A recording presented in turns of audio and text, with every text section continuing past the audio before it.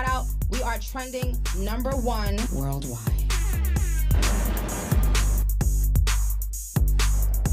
Queen Radio.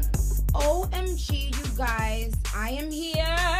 Attention, attention, super freaky girl is the fuck out. I said super freaky girl is the fuck out. I said super freaky girl. Hey. I said super freaky girl. Hey. I said super freaky. Okay, play that shit.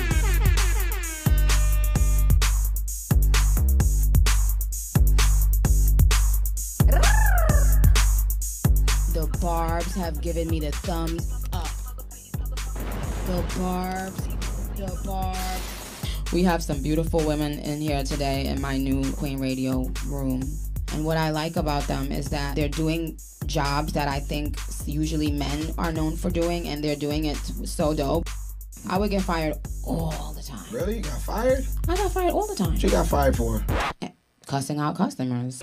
But I want to thank you ladies, all of you ladies today for helping me with this show. We have the greatest rapper of all time. This the interview? Yes, you live, everybody can hear you. Thank you for doing this for me. This is my first Queen Radio away in a few years. So I wanted to call the President of Canada. How are you today, sir?